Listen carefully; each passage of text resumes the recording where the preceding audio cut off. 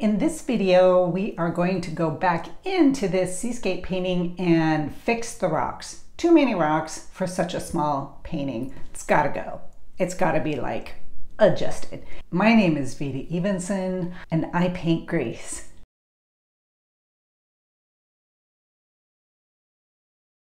Okay, so when you add too many things into your painting that are unnecessary, especially rocks. Rocks have always been kind of hard for me. I don't know why. I tend to paint potatoes and not rocks. So I'm going to alter the scene. I'm going to make it completely different than what is actually in the scene down there. There's a picture of it. You can see there's like all sorts of potatoes everywhere, potato rocks everywhere. So I'm going to go in and adjust that and fix it today. For the members, I'm going to upload a full-length video on my YouTube channel. Members only. It's $2.99 a month. If you want to sign up and join, you can listen to me talking through the entire process. But you know, if you're going to watch this in the time-lapse video on the regular YouTube channel, you're going to get plenty out of it anyway. So either way, with that, let's get started. First thing I need to do is add some liquid on top of the area that I want to paint because it has been sitting for a while.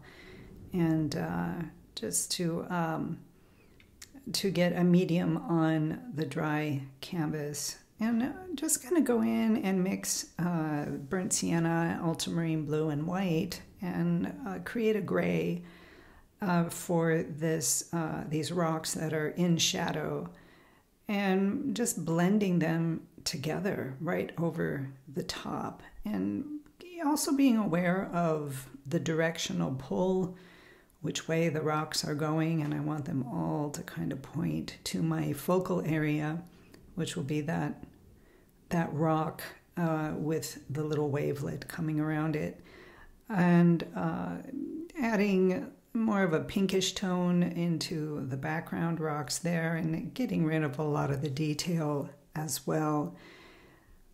And you know, just working through and kind of getting a better feel. I'm not going to get rid of all the rocks, but most of them.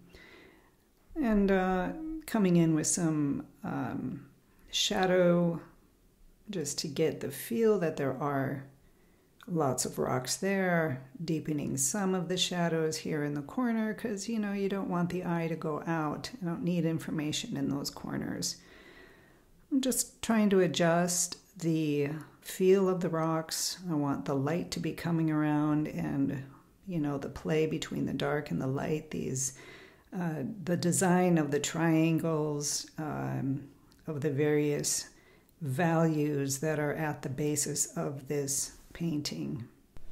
Okay, so you can see with just a few brush strokes and just taking all those multitude of potato rocks and flattening them out and bringing them together, it relaxed the painting. Like, you can look at it and not be so jarred by so many rocks, so many potato rocks. And it just really calmed down and will turn the emphasis of the point of the painting, which is the sunlight coming around, the morning sun coming around that little bend, and how it hits the water in light and what happens in the shadows. So, you know, we really didn't need emphasis on all those little tiny rocks. The painting is not about the rocks, it's about the morning light.